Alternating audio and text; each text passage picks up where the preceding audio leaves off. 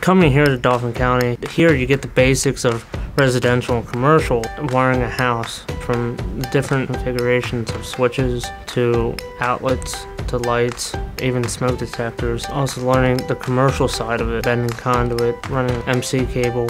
Coming here and getting the stuff from tech and applying it up at college actually worked out pretty well. Having the basics from here, you can apply it for many different things. My job that I do right now, and I can apply that to a motor that I can work on, or if I have to go out to a service call or whatnot. In the workforce, I actually saw that my pay would be higher than someone coming straight out of high school. If I went to high school and went to college, I'd probably still be deciding on what I want to do. Since I went to tech and then went to college, I actually saved a lot financially, and also I knew what I wanted to do right away.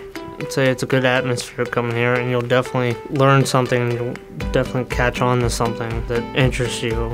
The way I look at it is that I'm more rounded with the knowledge than what I was if I just went straight from here into the workforce.